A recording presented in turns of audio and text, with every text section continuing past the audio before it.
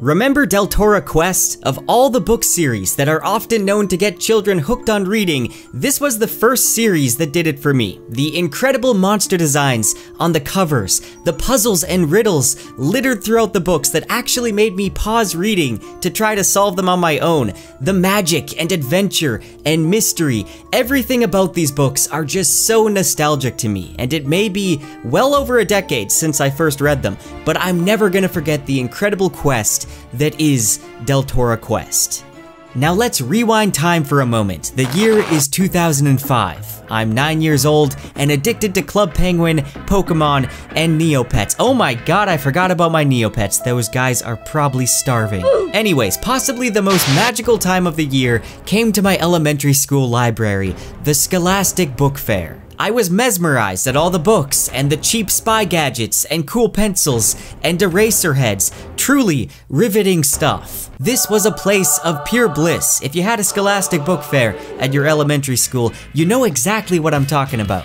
Now obviously, I was drawn to all the copies of Goosebumps and Animorphs and Captain Underpants, but then my eyes locked on one book cover that grabbed all my attention. The cover featured this menacing knight holding his hand out as if commanding you not to open the pages of this book, which to any child is basically telling them to read it right away and discover its secrets. It promised adventure and danger. As it turned out, my school library had them in stock, so I spent hours and hours late into the night reading through this series.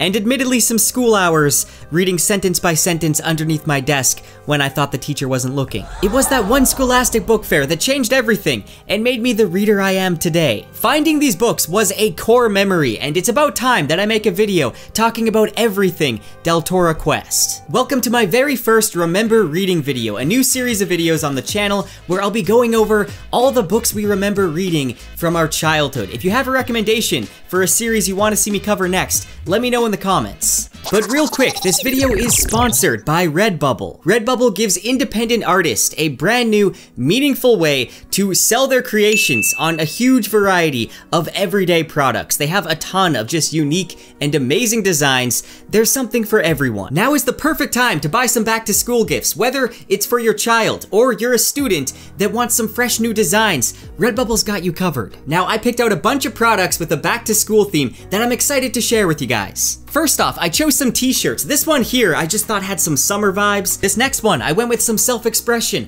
I love fantasy, and this one's got a sword on it. This Moonsong one, I just thought had a really eye-catching design. And this one, I just really liked the trippy text effect. You gotta grab people's attention.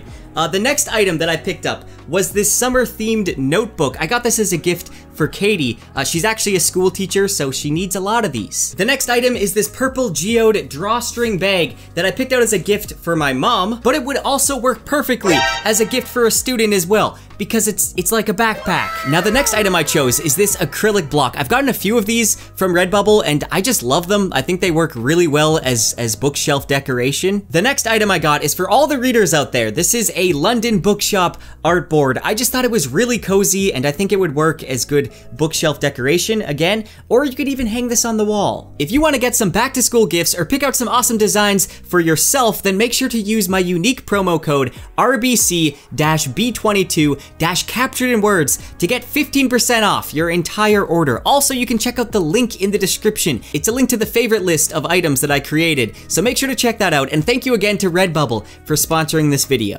Deltora Quest is a series of children's fantasy books written by Australian author Emily Rodda, with some fantastic, memorable illustrations by Mark McBride.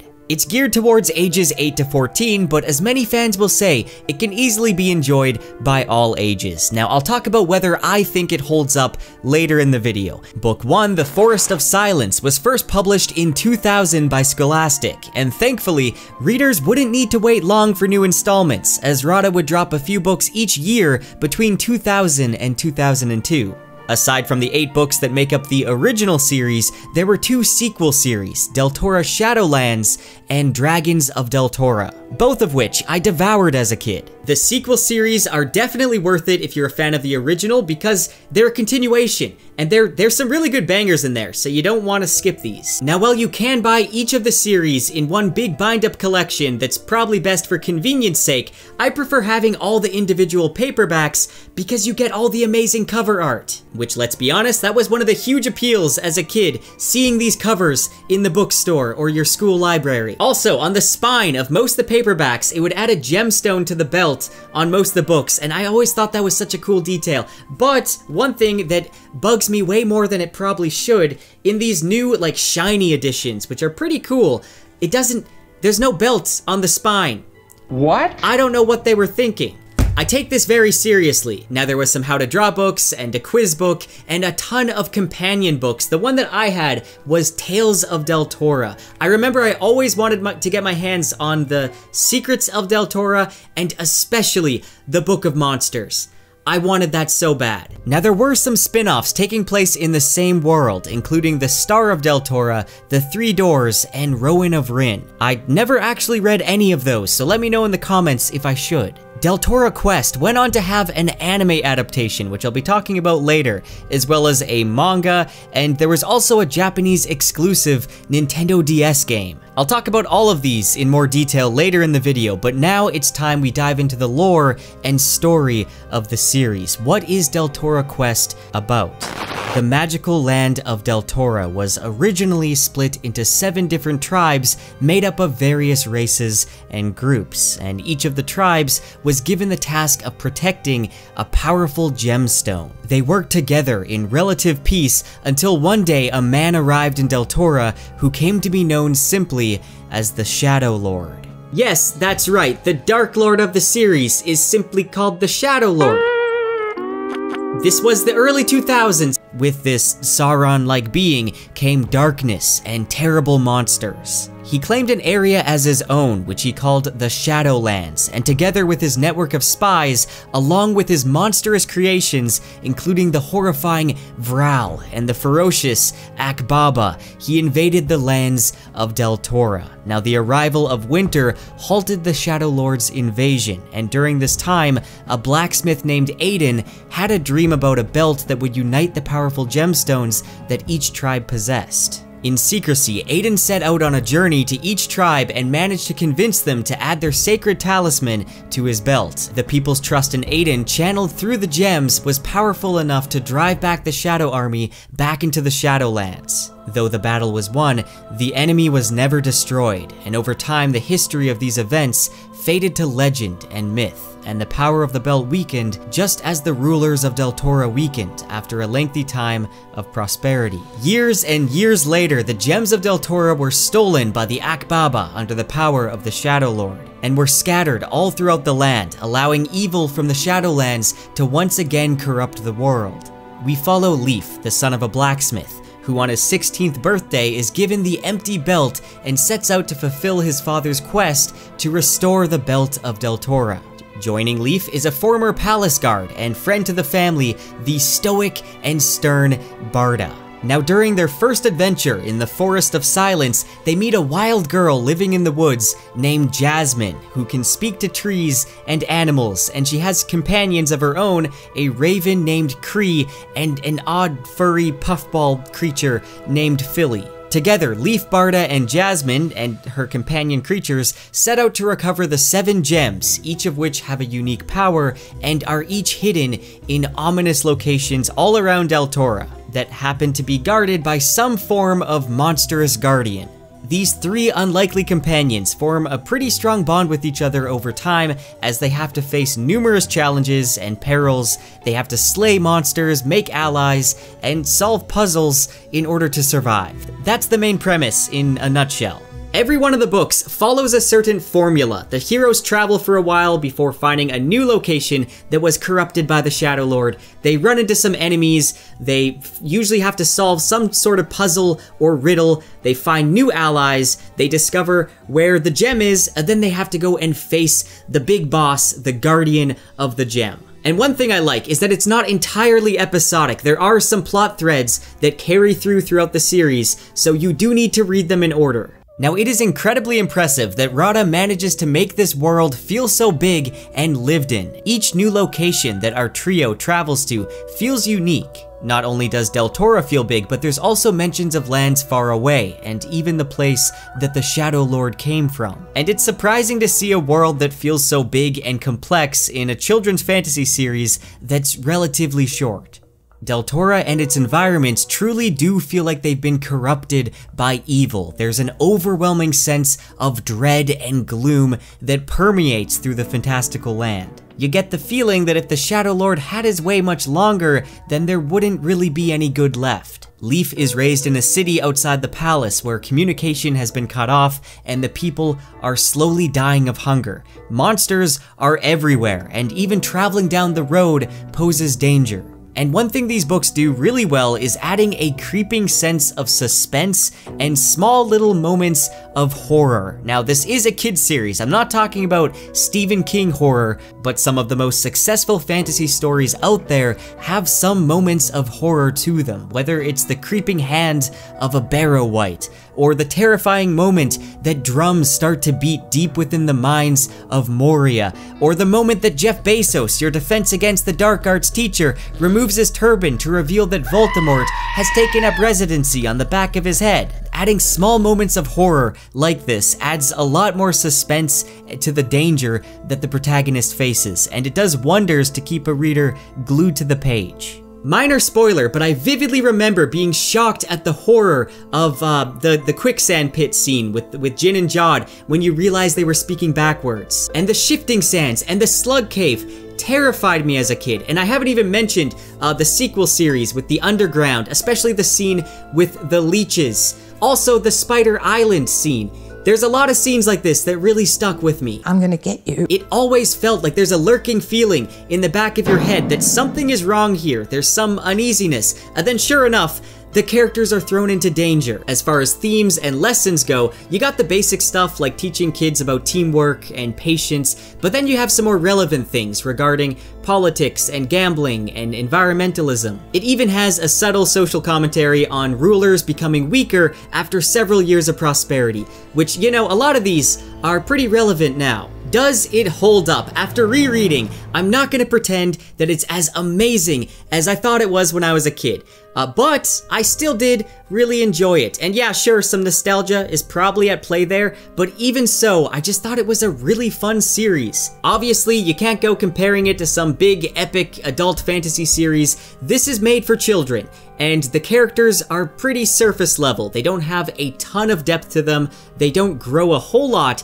near the end of the series, though I did really enjoy seeing how they would bond and grow closer to each other throughout the books. Very few situations actually resolve in violence. Oftentimes the travelers will have to overcome some type of puzzle or riddle to get past obstacles, and I think this is a good thing for children to kind of teach them, you know, not to always resort to violence to overcome their obstacles. And I enjoyed how the trio would use trickery and just their observation skills and intellect to get out of situations. The plot is fairly straightforward, it's formulaic, so I think if you're reading them back to back, sometimes the formula will get a little bit old, but the ending did kind of surprise me. And there's actually a lot of just twists and turns throughout this series that are gonna surprise you. I was surprised at just how dark this world really is. Like, pretty much everything is out there to kill the protagonist. There's monsters everywhere, and the protagonists are they're not invincible. I mean, they could barely take on 4 Grey Guards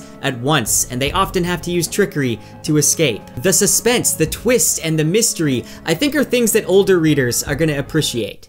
Moving on to adaptations, Deltora Quest became extremely popular in Japan, and in 2007, it was adapted into an anime by OLM, the people responsible for Pokemon, Yokai Watch, as well as Berserk. And I had no idea this anime existed when I was a kid, otherwise I'd be freaking out. The anime spanned 65 episodes, 52 of which covered the main canon of the 8 original books. The last 13 episodes were extra filler that added in new, never-before-seen stories. Though the English dub chose to scrap those 13 episodes altogether and ended it where the books did.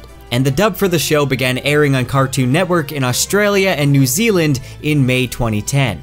The visuals are pretty standard, and in some ways they kind of remind me of the original Fullmetal Alchemist series in terms of the style. However, the most striking choice was to use CGI for the 7 Gem Guardians. Now, a lot of people are not going to like this. I think it makes them stand out much more than just your average goon, and it didn't really bother me. Now, in a lot of ways, this was incredibly faithful to the books. A lot of the small details are included here. One obvious detail that was changed is that Leaf is now blonde, but I don't think that really matters too much. Some of the dialogue is word for word from the books. I do think it's worth watching if you're a fan of the books. However, it does have some problems, specifically when it comes down to the oversimplifying of some of the morals and dumbing down the intelligence of the characters. Also, the world is just much more lighthearted, and it's missing that overwhelming sense of gloom and dread that the books had. Now, apparently, Deltora Quest was so popular in Australia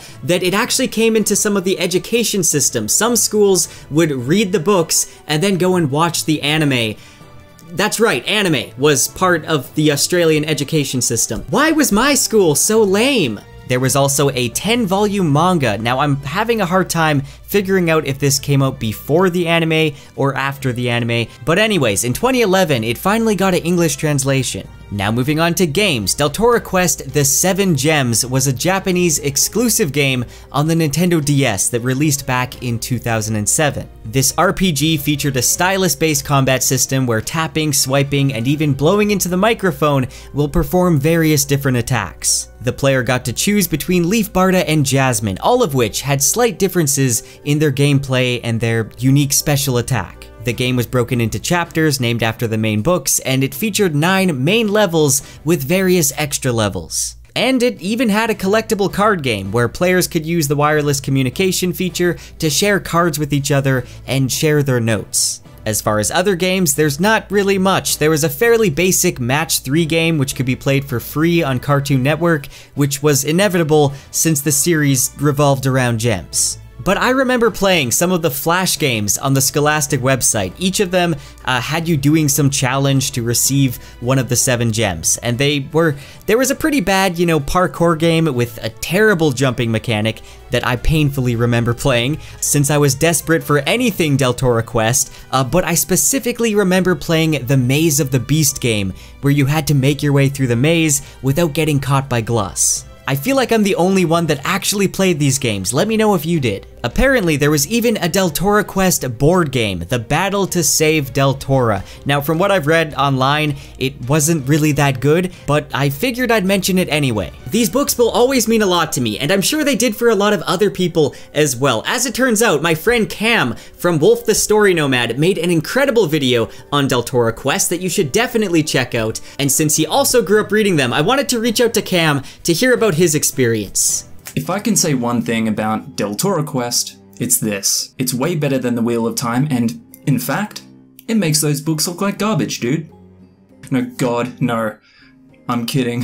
Look, Deltora Quest is special to me for quite a few reasons, but you're not watching a captured in words video to see my big ass forehead, so I'll keep it brief. My love for reading fantasy today can be attributed almost entirely to this series. So I happen to live in the flaming spider's nest down under called Australia. Yeah, g'day and all that. I live in Australia, so the fact that the author Emily Rodda was a fellow Aussie and the fact that she wrote those books for kids like me, I mean, when I was a kid, I know I'm not a kid now.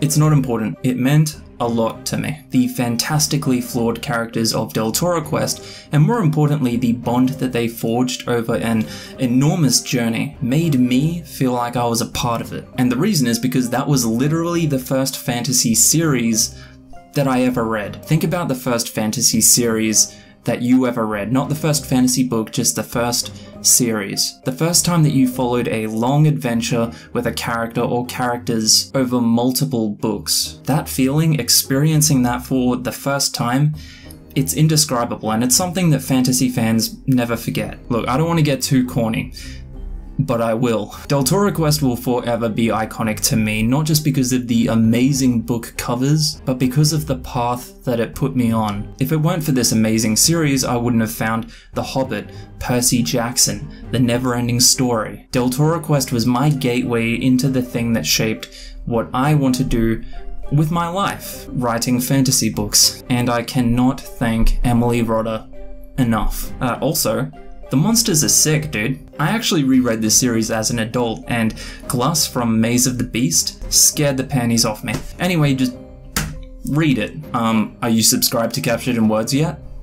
Okay, well then how about you go ahead and do it? Otherwise I'll start bottling up all of the spiders that I'm getting rounding up in the back garden there, there's a lot of them, and I will literally ship them to you in the mail. There's some pretty big ones. Seriously, the spiders are big. You should listen to what he says. Also go check out Cam's channel. His videos are honestly so good. Like, he's funnier than me. He makes amazing videos, and I feel like his channel just deserves so much more love, so go check it out. That is it for this video. Let me know in the comments if you remember Deltora Quest. I'm curious to know how many other people read it growing up. Also, if you have any recommendations for what series you want to see me cover next in the next Remember Reading video, then let me know in the comments. And as always, a big thank you to my patrons.